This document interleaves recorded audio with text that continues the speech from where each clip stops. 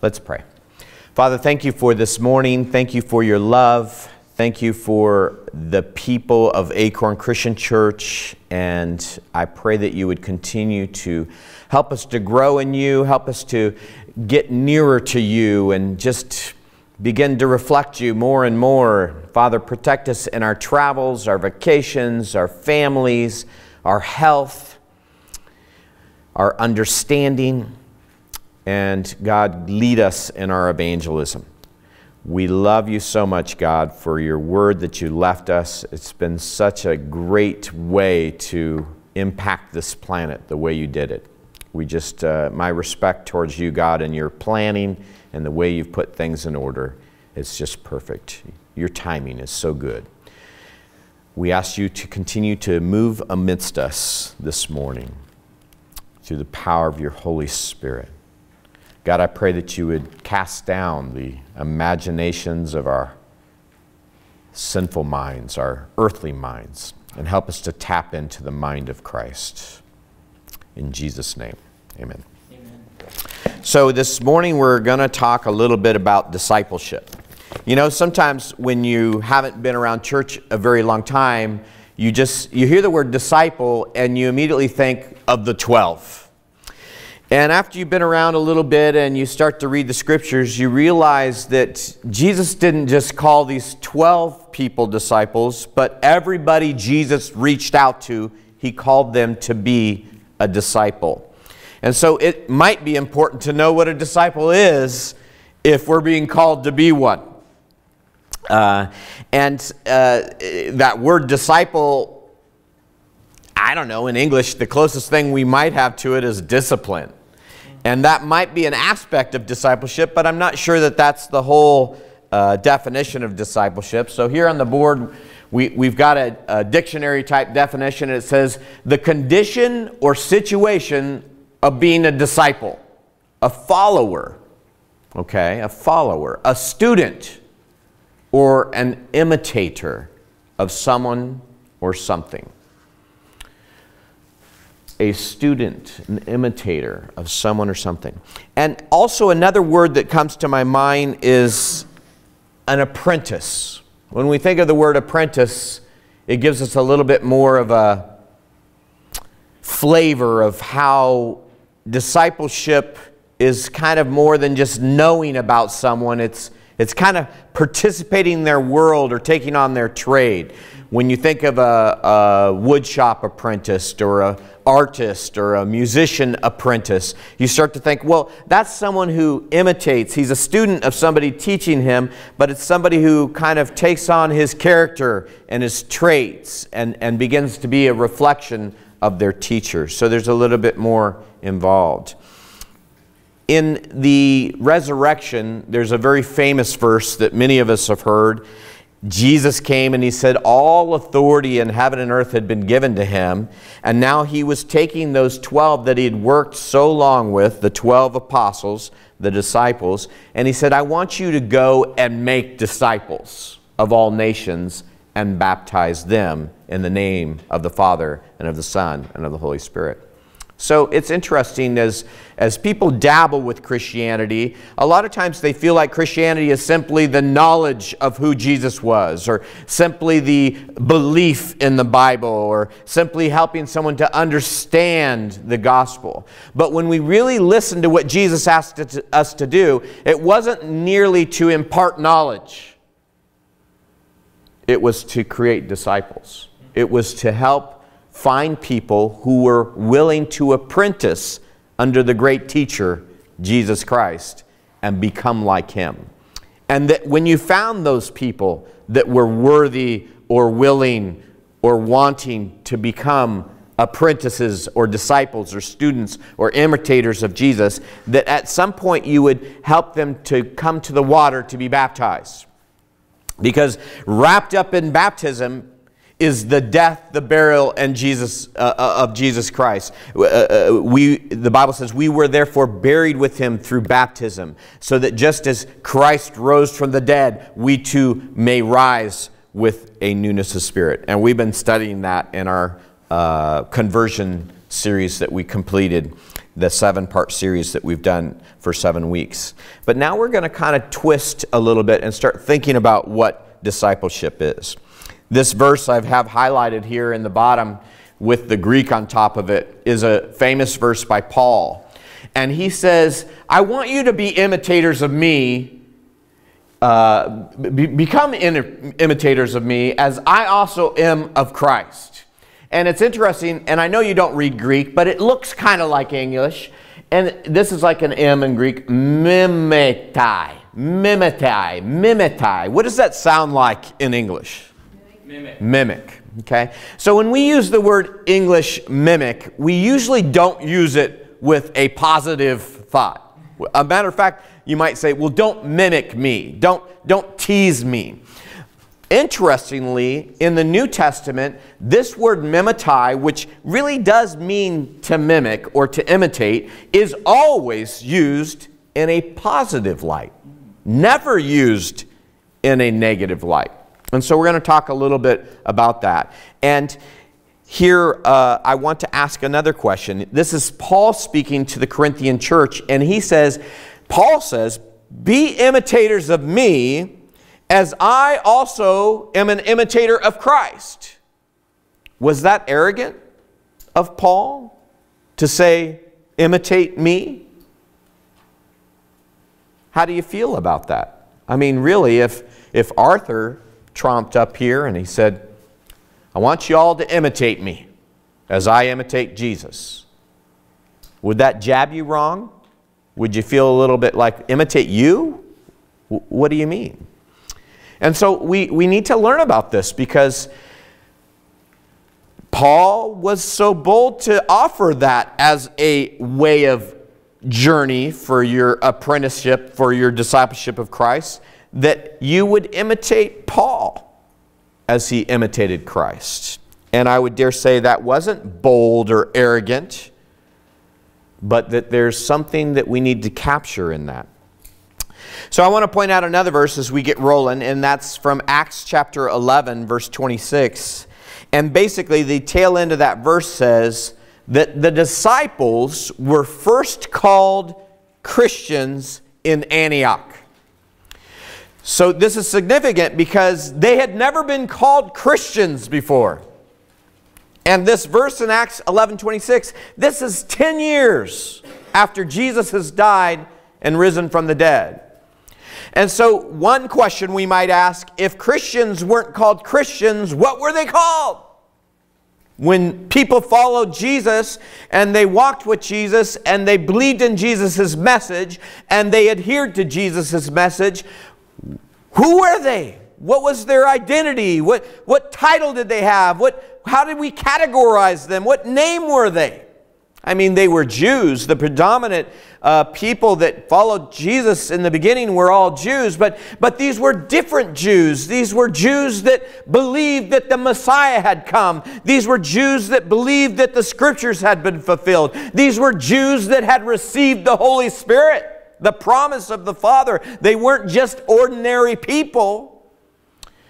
And so in some verses you might find that Paul is in testimony. He says, I am one of those who are of the sect of the Nazarenes, because Jesus was from Nazareth. Or others would grab hold of the idea in another passage where they were the people of the way, because Jesus said, I am the way, the truth, and the life. But Christianity in its form as we might know it today hadn't morphed yet. The movement of the truth was ahead of its reputation. It was ahead of its label. You know, movements in life and revivals, a lot of times, if not all the time, they don't get their label first.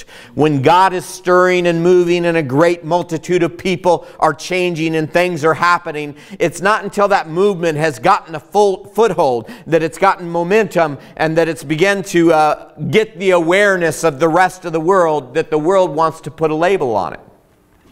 And so it's at this point, about 10 years in, as Christianity is beginning to explode and create congregations in many, many different cities, that it hits this city in Antioch, a Gentile city, and their church explodes full of this faith and this transition of humanity, and people are beginning to come to Christ that aren't Jews. They're just regular folk. They're from outside in the world somewhere. They didn't have a background in any form of true religion. They just came from the world into Christ, and this church is born, and they begin to be discipled in how to follow Jesus, and the world wants to give them a label.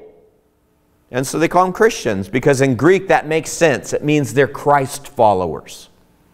And Christ means Messiah. It means anointed one.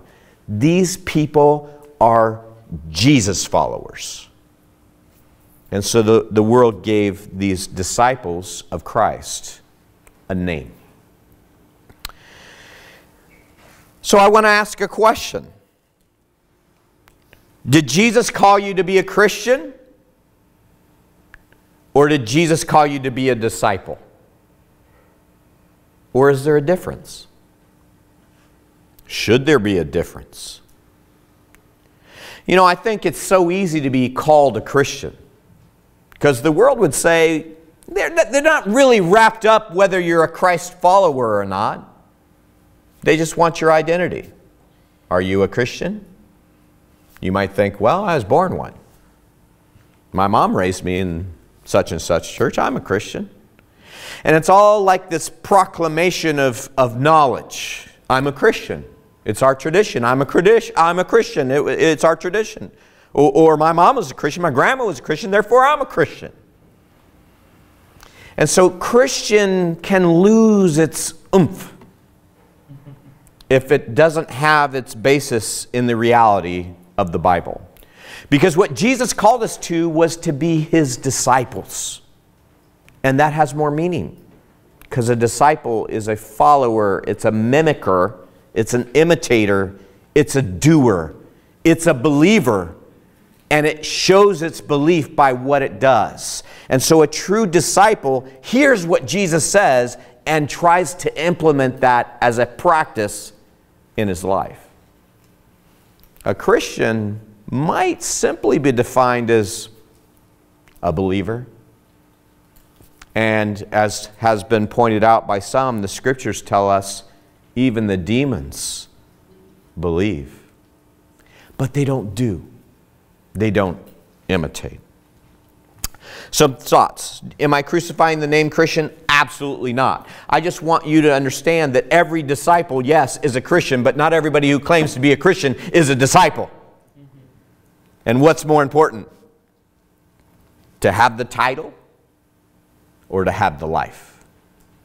It's more important to have the life. And we want to be disciples of Christ first and foremost. And if the world wants to call us Christian, amen. In that century, as time evolved in Rome, what that meant was crime. It was a crime to be a Christian.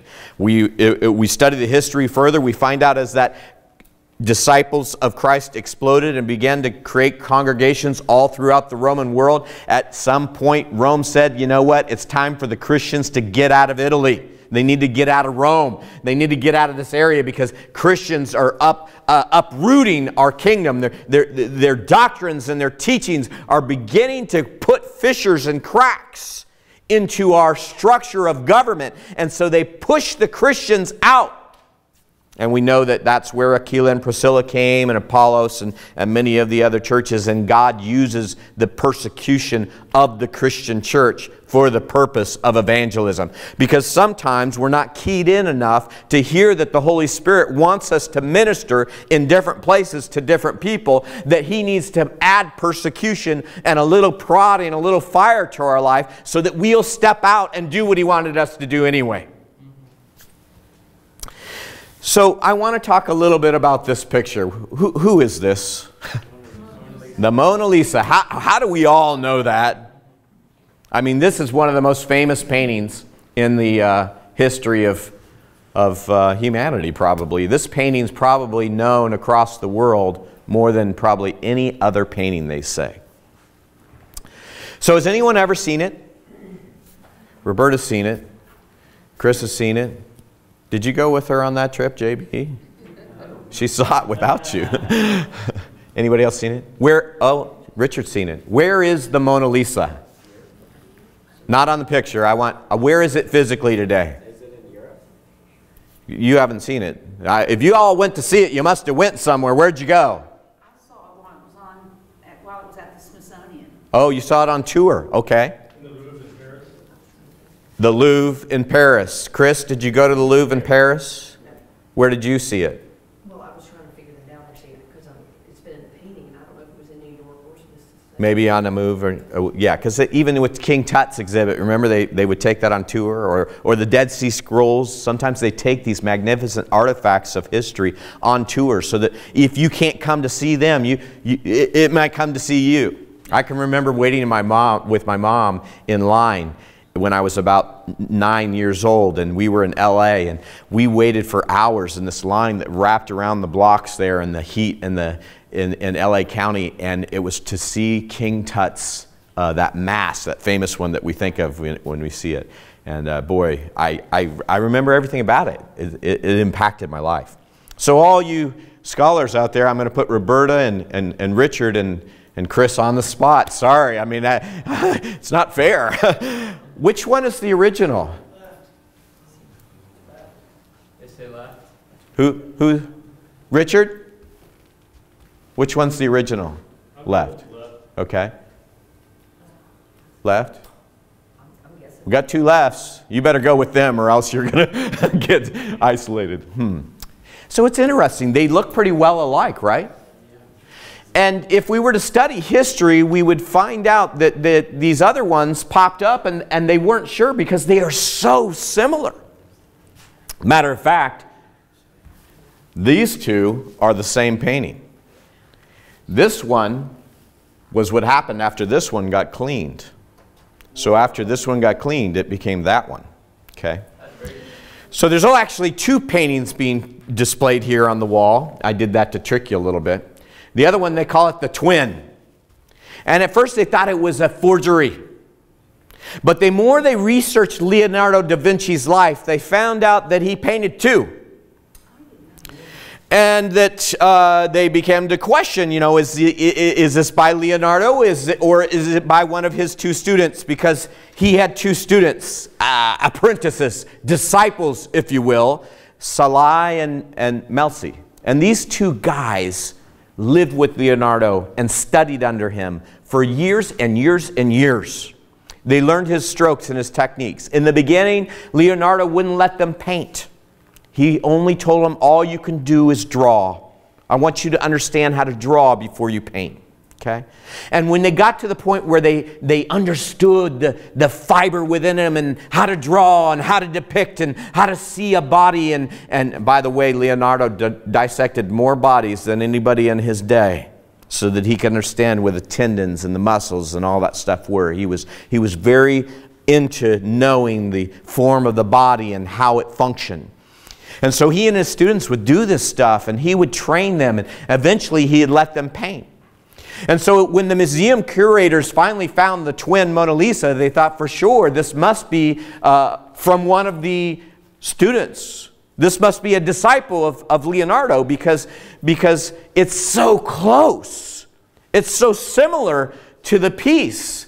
A matter of fact, if you really stare at them, you'll see that this one's kind of a depiction of the Mona Lisa from standing here, but this one over here, which is one, is as if you were standing right next to him on the easel next, and it's just a slight curve of that picture, because they had a real model, as if you were just a little bit more, maybe 15 degrees doing that.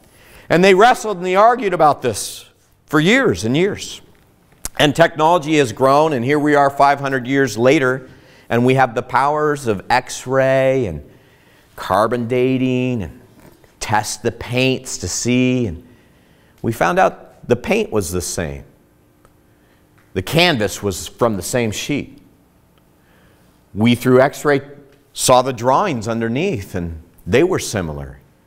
And we found out that some of the strokes of paint were probably from the same brush, because it's like a gun, you know, when they do the forensics testing and the bullet goes out the gun and it has all the etching, they can determine, did this bullet come from that gun?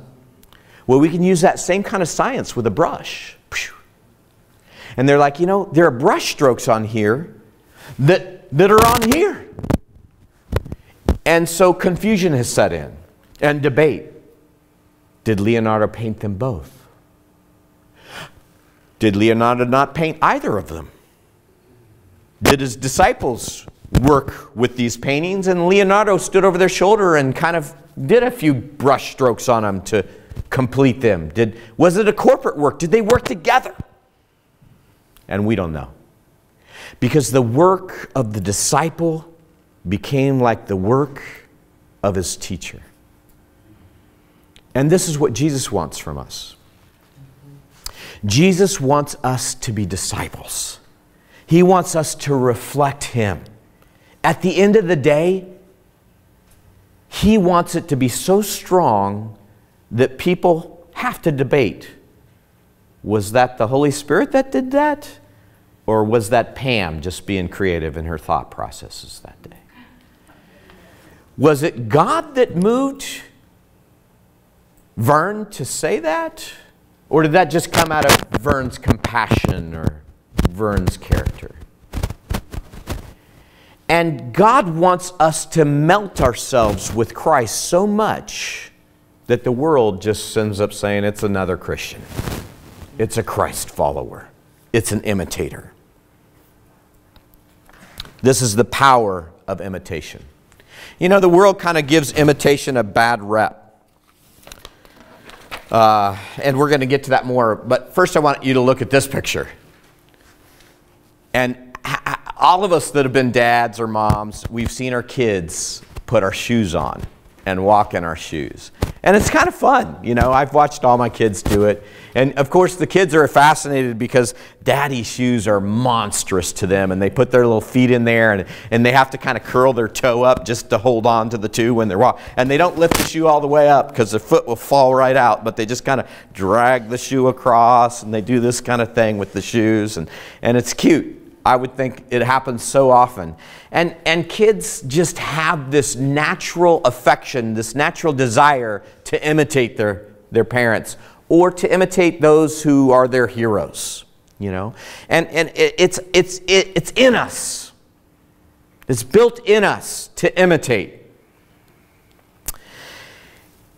But we're in a world that kind of exalts authenticity.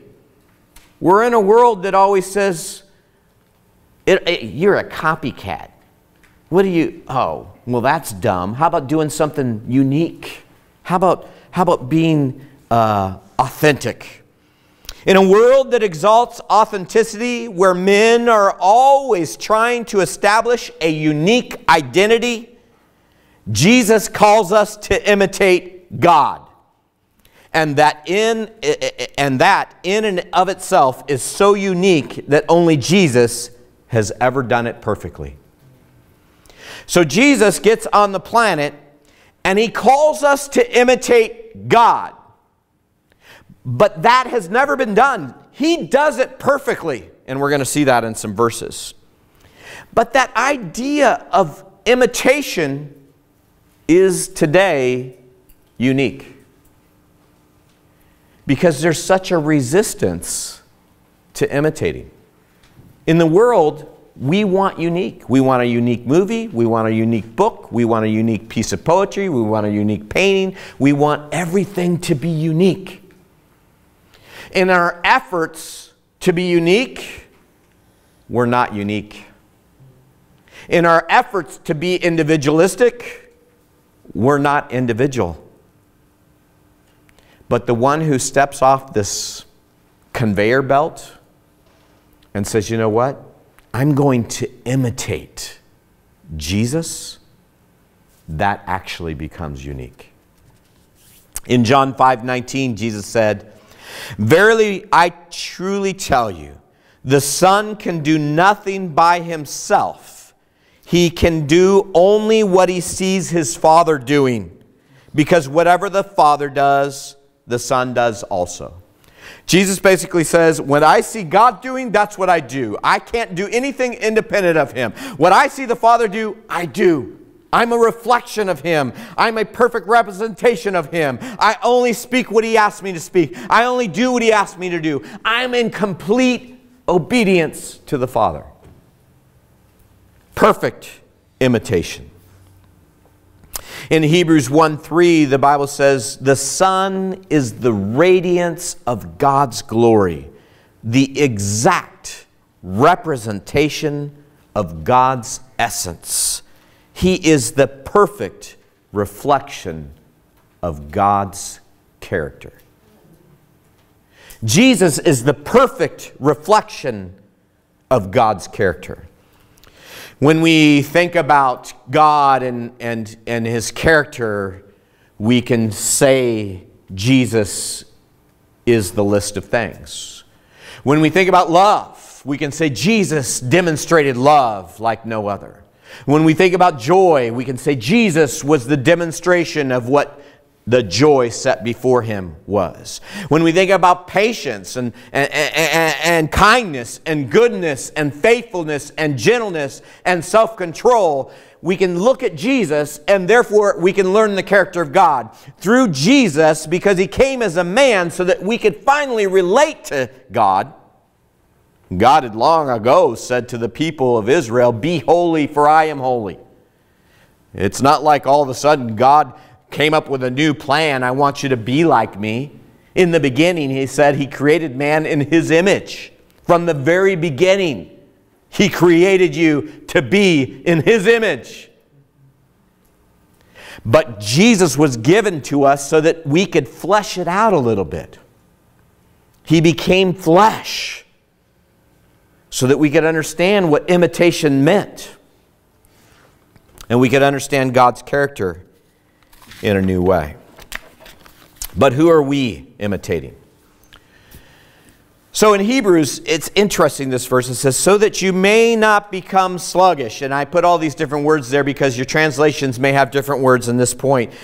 So that you may not become sluggish, so that you may not become dull, so that you may not become lazy or slothful, but imitators of them that through faith and endurance inherit the promises. So we're in the midst of his discussion, and he's talking about men that have gone before us, holy men, men of faith, men that have walked with God and tasted the heavenly gift of God's Spirit moving in them and accomplishing things that give life, and men that lived out faith. He says, I want you to imitate them. Because God's trying to help us to learn discipleship. Discipleship's not merely belief. And discipleship's not merely being a student. You know what? If I was going in for surgery and then let's say it was heart surgery, God forbid, please Lord, don't let this be prophecy. And I had the option of getting my heart surgery done by a straight A student who actually went above and beyond in all his works in college and learned things that probably no other heart surgeon had ever learned to date. He was well schooled, but never, ever, ever, ever had yet practiced heart surgery. And then I had another doctor who had practiced heart surgery maybe 100 times. Well, you know, I've done this a lot of times. And probably in the midst of 100 times had 2 malpractices. Because that's life. Most doctors don't list their malpractices on their resume. I mean, it's not something you talk about. But if you're a doctor, or if you've walked in the hospitals close enough, you know that every doctor eventually is going to have a malpractice. The public doesn't really know that, but every doctor somewhere, they're not perfect. Guess who I'm going to take? Am I going to take the student who's never done surgery but knows everything about it? Or am I going to take the guy who's 98% of the time successful? 98%. Even though he's not as educated, he has put his education into practice. That's the difference between a student and a disciple. You can be a student of Jesus till you know the Bible frontwards and backwards, and you can quote it and argue with people, and you can do it. You can quote all the doctrines of the Bible and the scriptures of the Bible, and you could just have the whole thing memorized. But I don't want to imitate you until you've learned how to put it into practice. That's a disciple. And so we need to learn to be disciples. I want us to grow in our knowledge of Christ. I want us to grow in our scriptural accomplishments. I want us to have the knowledge of the Word. I want us to know how to use it. I want to know how to pray it. I want to know how to walk it. I want to know how to swallow it, to chew it, to decipher it, to unpack it. I want to know how to live it. Okay? But I don't want to leave it up here. It's got to flesh out. And when it fleshes out, that's when you are truly a disciple. In the next verse I have there, it says, and this is why we can imitate people, by the way. That's why I put it in there. That's why we can choose to imitate people in our process of learning how to be like Jesus. We can find Christ in people, and we can see how they're living out aspects of Christ, and we can say, I want to be like Jesus. I want to be like Jesus the way Josiah is in his evangelism. Because Josiah is bold, and he doesn't leave himself anyone on the chart of, I'll leave it to somebody else, or I don't think I know enough to deal with that person. He doesn't leave anybody on the conveyor belt. He says, the Lord put this person in my path. That's who I'm going to evangelize like. I want to be like Josiah. Because I think in that part of his life, he's captured what Jesus was like more than I have. There are other people, their prayer life is really great. And I know it. I've discovered it. Not that they paraded it on the corner, but I found it. I found evidence of it. I say, Lord, I want a prayer life like theirs. Because that's a prayer life like Jesus's. So you bet you can imitate people. Imitating people doesn't mean that you have to imitate their un-Christ-like behaviors. But it means you find Christ in them and you imitate those good behaviors. And that's discipleship. 1 John 2:6 says, whoever claims to abide in God, that means to remain in God, to be saved, to be born again, to be one of those real Christians, whoever claims to be a disciple should be walking in the same way Jesus walked. That's a reflection. That's a measuring device. Jesus wanted disciples. Not just believers. All heaven believes in Jesus. Guess what? Everyone in hell believes in Jesus. In the end, when we step off this planet, everybody's a believer in Jesus. Jesus doesn't simply want believers. He wants disciples. Are you a believer? Are you also a disciple? And it's not too late. If you're not, you're like, you know what? I'm a Sunday Christian. I clock in, I listen to you for 2 hours, I go home, I'm glad when you're done early. Well, then you're not a disciple. Not because you don't listen to me, but because Christianity is not wrapped up in 2 hours on a Sunday. Yeah. Following Jesus is a life. Every day. No, I don't know about the students of Leonardo, whether that Leonardo was so controlling that he was like, okay guys, not only do you have to paint like me, but you got to eat like me. You got to have a proper diet like me. You got to live like me. You got to dissect these cadavers like me. You got to do everything like me. If you're going to live with me and be my student, then you got to imitate everything I do. I don't know if he did that. But I think for Christ, we're not talking about Leonardo. We're not talking about an artist. We're not talking about a wood shop. We're not talking about an apprentice shop to an amazing job. We're talking about eternity and a God who created you in His image. So it's all the more important. Input creates output. And you can't read it all, and that's okay. I stole the slide, and I knew it was cluttery. But the concept is that what we put into our heart is what we get out. Okay?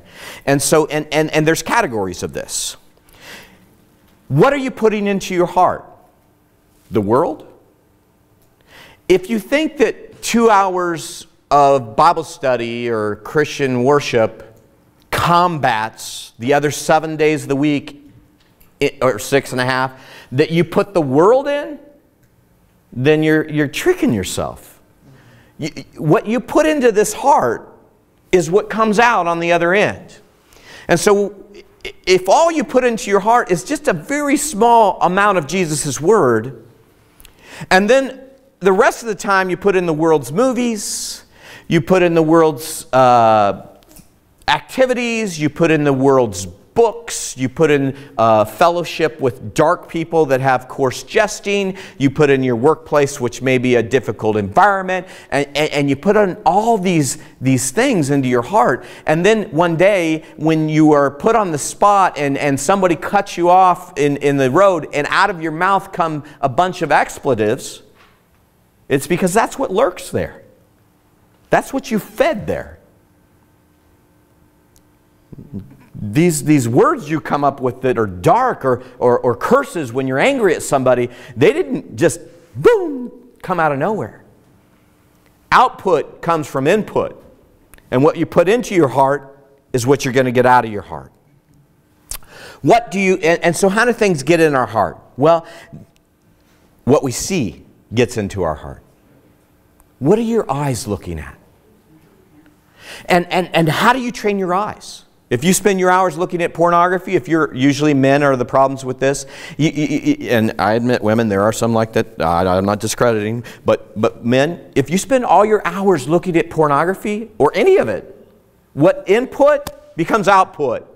Pornography produces adultery. Pornography produces lust. Pornography devalues the opposite sex. Pornography is sin. Input produces output. Guard your eyes. If all you do is roll around in the neighborhoods and you look at the nicest houses and you dream about the front porch and the 3 stories and how beautiful this would be and I wish I could live there, and your whole life is spilt with covetousness. Maybe it's cars, maybe it's houses, maybe it's swimming pools, maybe it's this or that, or it's items, it's physical materials, and all you do is soak it up all the time, dreaming of wish you hads. I'm not saying all of a sudden that's going to produce it. It might. You might get that house. But what I'm saying is that you've put all your vision into worldly, terrestrial, earthly things. And your eyes are not on Jesus. You can't expect to reflect Jesus. Jesus didn't think about houses. Jesus didn't think about what car. Oh man, that's a great model donkey you all pulled off there for me to ride in for my triumphal entry. I'm the king. I'm riding on a donkey. That wasn't Jesus' mindset. Some of us are so earthly mindset, we can't produce Jesus because our eyes are not looking at the right place. Turn your eyes to find Jesus. Can you find Jesus in your workplace? You bet you can. Even amongst a bunch of crazy workers that are not following Jesus, can you find Jesus? Yes, you can. You can look at all the same things from a different angle and find Jesus. So what else creates input in our heart? What you do. What you do by repetition puts a pathway into your soul, into your heart, into your mind, and it creates output. So if all you do is watch television, or all you do is spend time on the internet, it's going to affect your output. If all you do is work in the garden, and that's your whole thing, it's going to affect your output. Not always negatively. Not all these things are completely negative. The garden, I remember great times with God in the garden. Great times. Thinking about the parables of the pulling the weeds and how you got to be careful. If I pull those weeds, I might uproot the plant, and how delicate you got to be, and the harvest and all these things. So right there in the midst of what you do is the possibility for it to go in dark or to go in light. But it has to do with your attitude. What you hear. Do you imagine that if you're in an environment where all you hear all the time is worldly talk and evil, that you're not going to one day produce evil?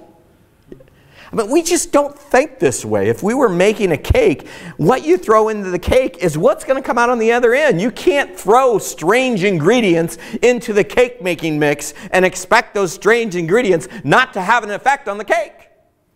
So why do you think life's any different? Life is your great cake. And what you put into it is affecting what you get out of it. What you touch. What you touch is going to affect how you touch. Your quality time. How do you spend your quality time? That's going to affect your output. Let me ask you this for a side note, and I won't camp here, don't worry. Does your bank statement, if someone was just to download your bank statement for the month and interpret it, would they come to the conclusion that you're a Christian?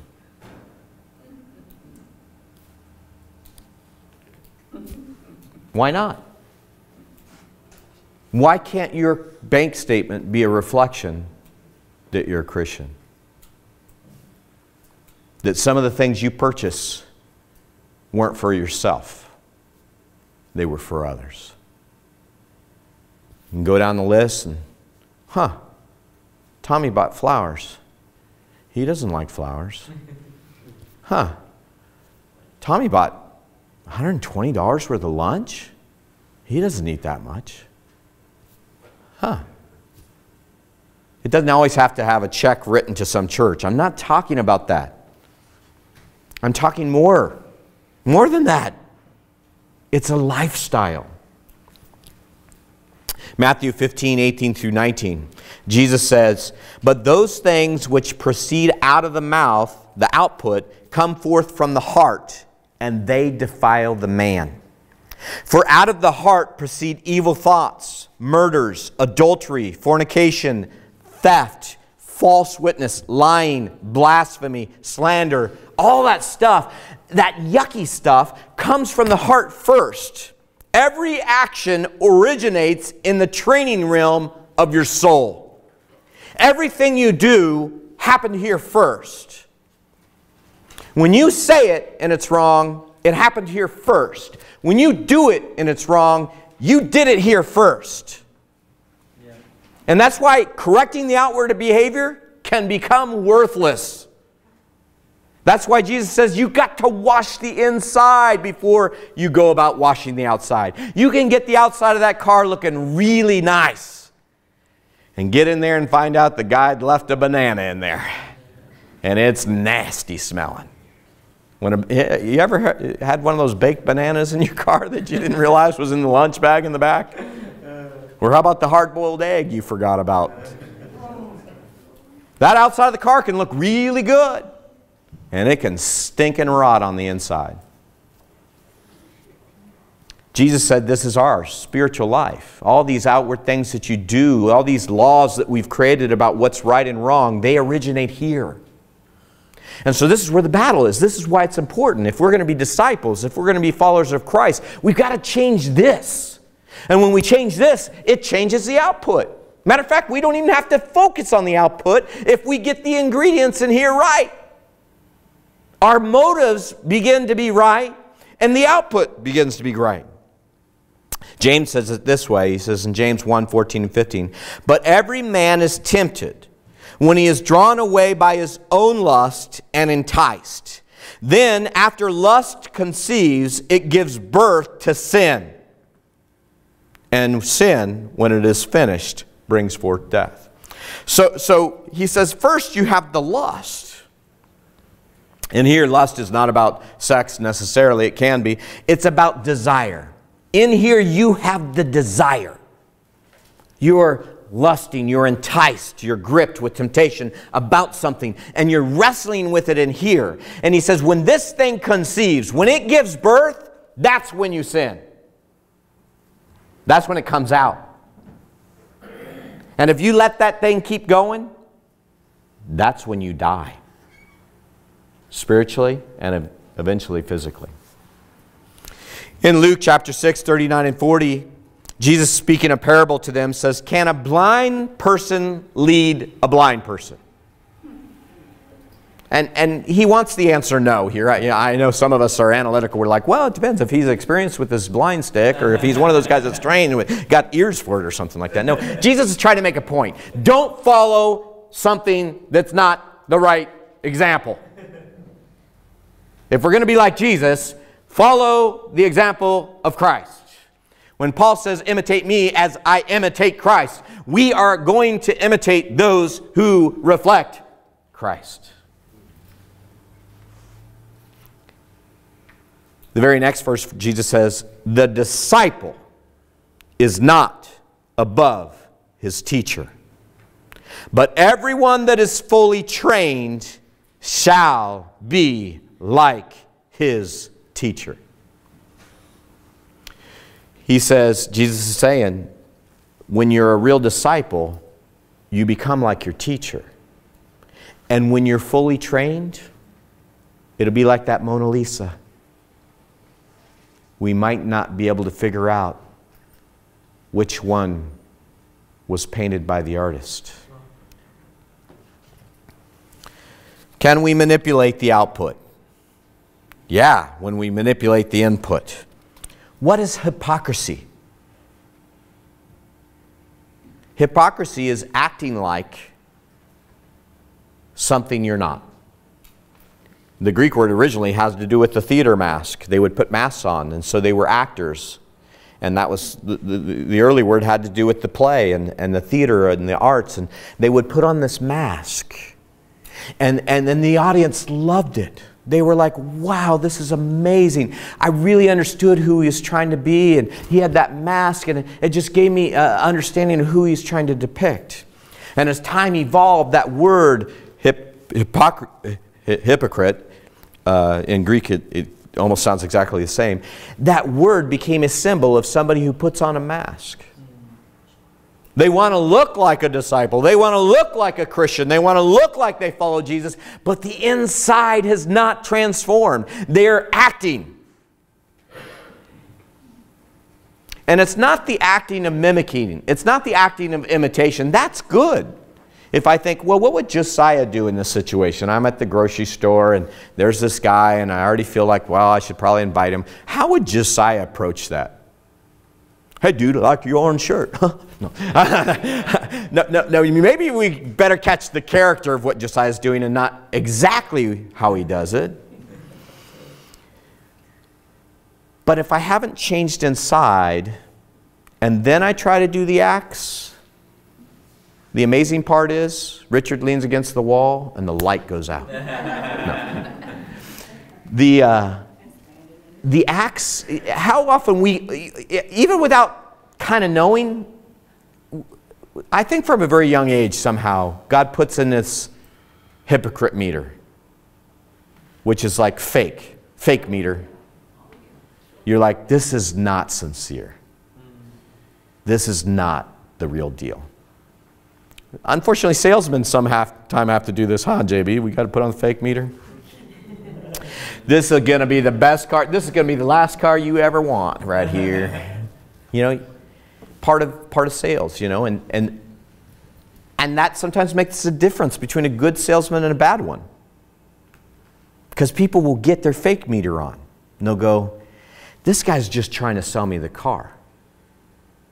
And so he'll tell me anything. This guy over here, he actually pinpointed some of the things that's wrong with the car and may not go with me. He actually spells it out. Oh, this car has this, this, and this, which you seem to want, but it doesn't have this. This one has those other items, but it doesn't have that. And he doses it truthfully. My fake meter, I'm gravitating toward that guy. Yeah. This guy might be selling 10 cars faster than this guy, but I'm still gravitating toward that guy. I'm not talking about cars. I'm talking about Jesus. And how are you going to imitate him?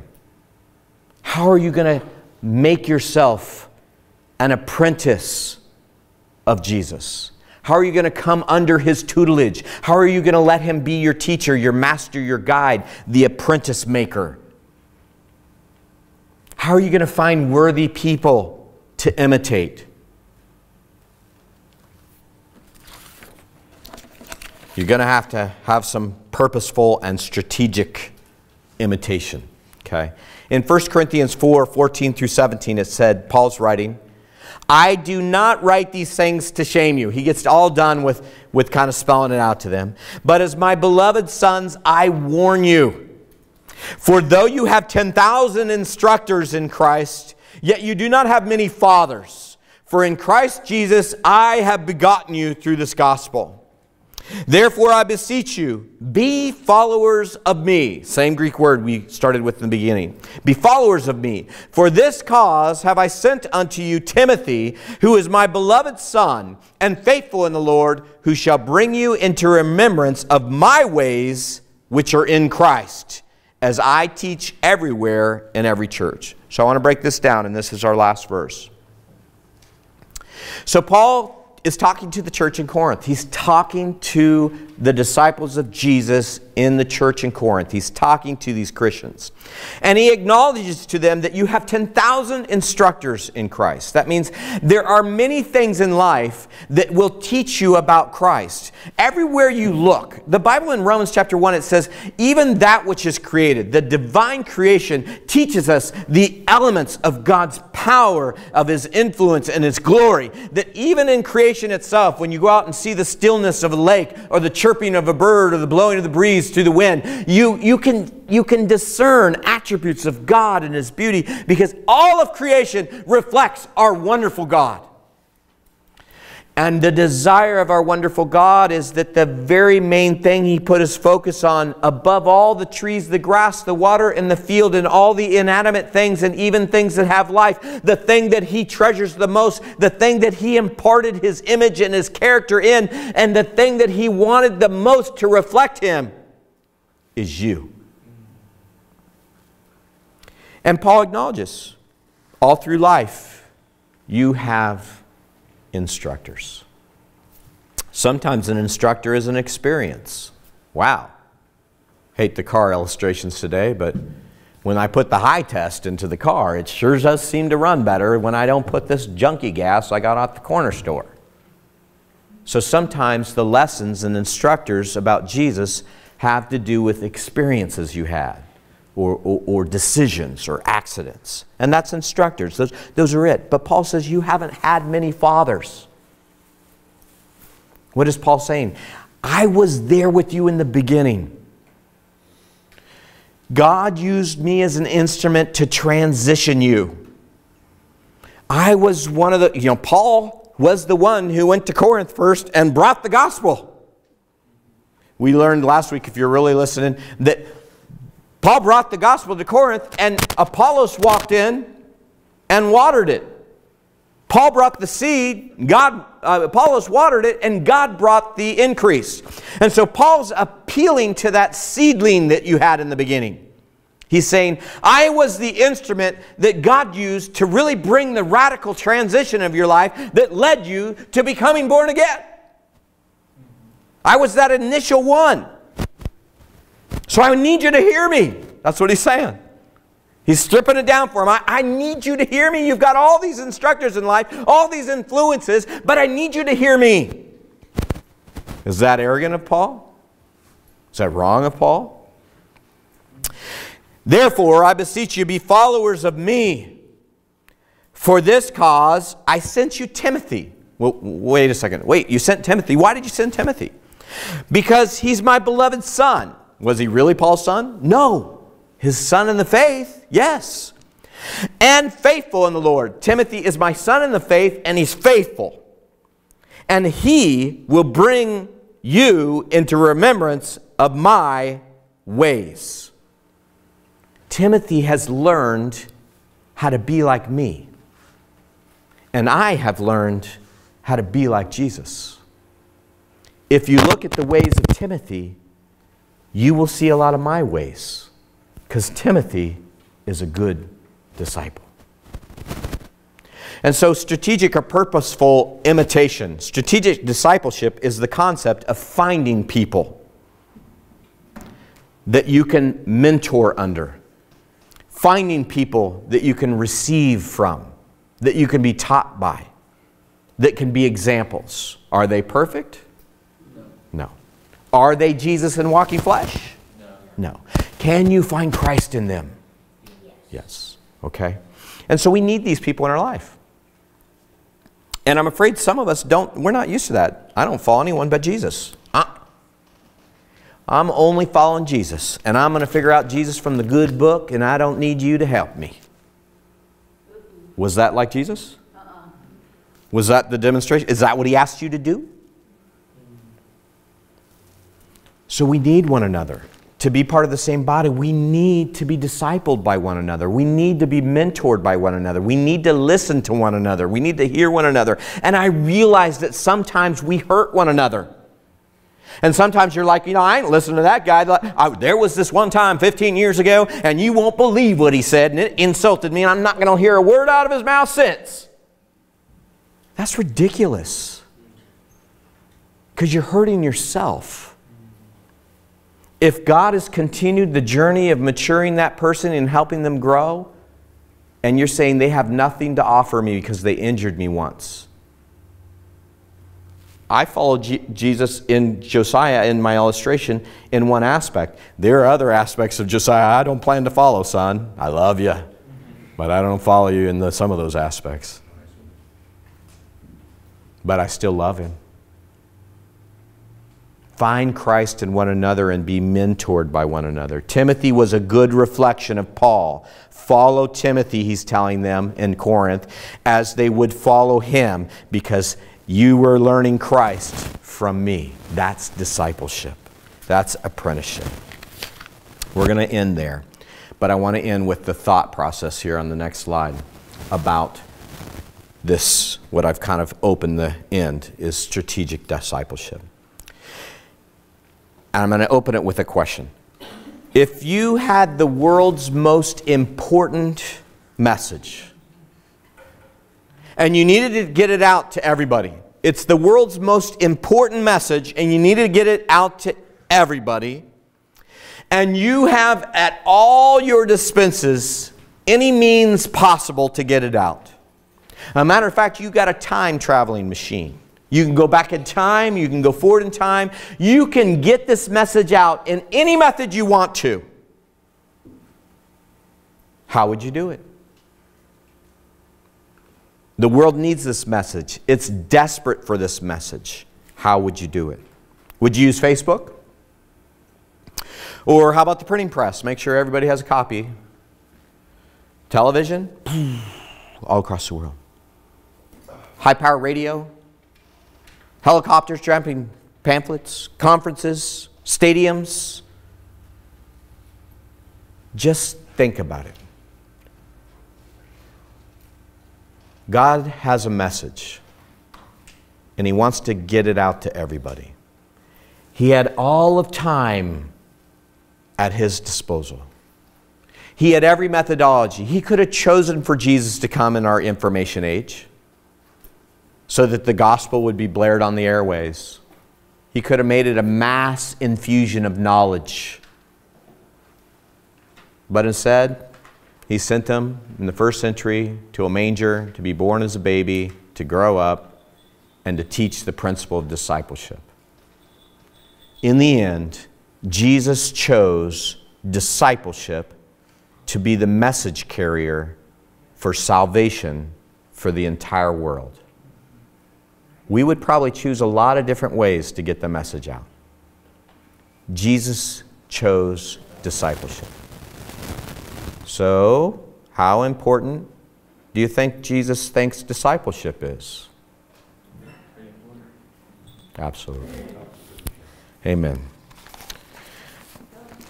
Let's pray.